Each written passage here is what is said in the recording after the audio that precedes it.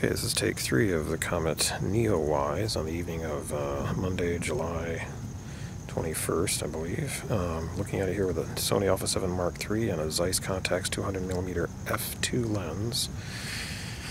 It's a little high in the frame because I'm trying to give it a little bit of a pretty tropical framing with a couple of palm trees, tall palm trees, really tall, sticking up in the foreground, if you will.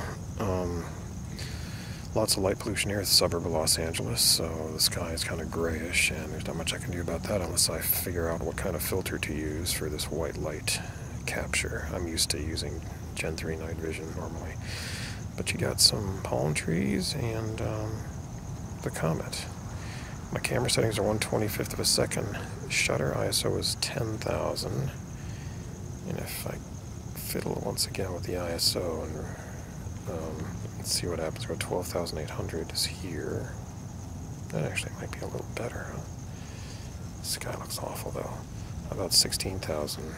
That's 16,000. I think it's starting to wash out the tail though. 16,000, 12,800, 10,000, 8,000. No. Doesn't look too much like that. So that's 10,000. That's 12,800. We'll leave it there for the moment.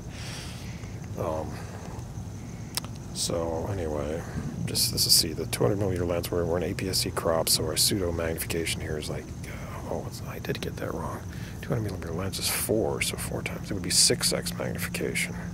That's all this is just 6x, because I got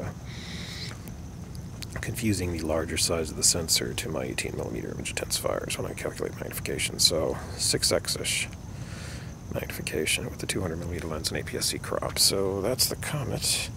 I guess it looks a smidge green. I'm on auto white balance because I can't seem to find anything that really gets the color right. This seems to be about the right color with what I'm seeing with my naked eye. So anyway, that's it.